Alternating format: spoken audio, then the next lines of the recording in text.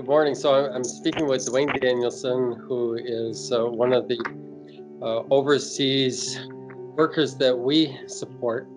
So there obviously was a moment in time, at least 21 years ago, where you decided to go all in on this idea that you would go somewhere people would prefer to go and serve. So if you could go back in time to that moment, would you still say yes? Yeah, if I think back to how God was stirring me, I think of the we just had last summer, in Chiang Rai, Thailand, they had the kids that were stuck in the cave, and the world was mesmerized by the fact that these kids are lost, and and there was different levels of engagement about it. There was all of a sudden you saw a ticker come up on CNN or Fox, and like, a soccer team is stuck in a cave, and so you're hearing blips here. So there was kind of this passive engagement that the world had and said, hey, we're praying for them, we hope things work out. But then there was those people that said, okay, now we're going to go try to rescue them. We're going to go in there, and if you listen to the one worker one of the divers who's actually an AGTCK that grew up overseas, he said we fully expected casualties. We never expected for everybody to come out alive, but they had this commitment that said we're going in even with that kind of knowledge that it might not work.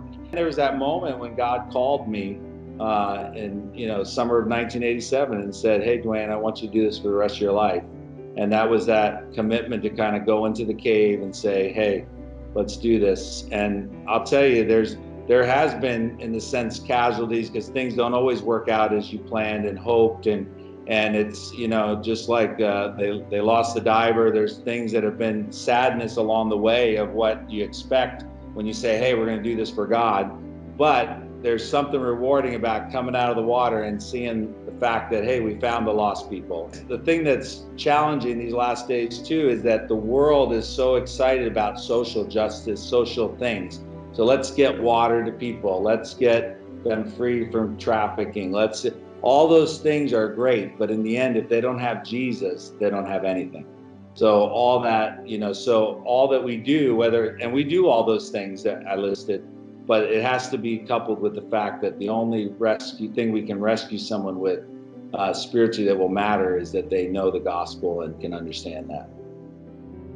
Well, I want to add my voice to, I'm sure, a lot of voices that just say thank you for serving. Thank you for hearing the call, but then processing in a way where you actually took some steps. And I'm grateful for the journey that you're on. It's impacted our church family, and it's helped us to become more aware and engaged. And so I'm just very grateful for you and the ministry that you are engaged in, the serving that you do. Please give your regards to our regards to all your family. And thank you so much. We really appreciate it. Well, thank you. And let me just thank your church.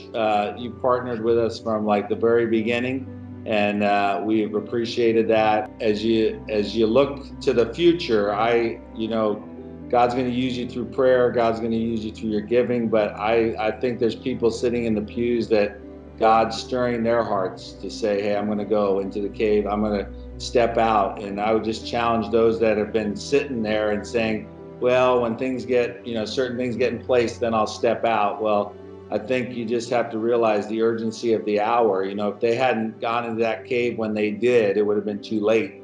And I think there's people all throughout America that God has already been stirring, and there's a list of reasons why they haven't stepped out yet, but maybe today is the day that they would step out right there from the church and say, hey, it's time for me to go. Amen. Thank you so much, Dwayne. I really appreciate your time, and our prayers are covering you. God bless. Please give your best to everyone. All right. God bless. Take care.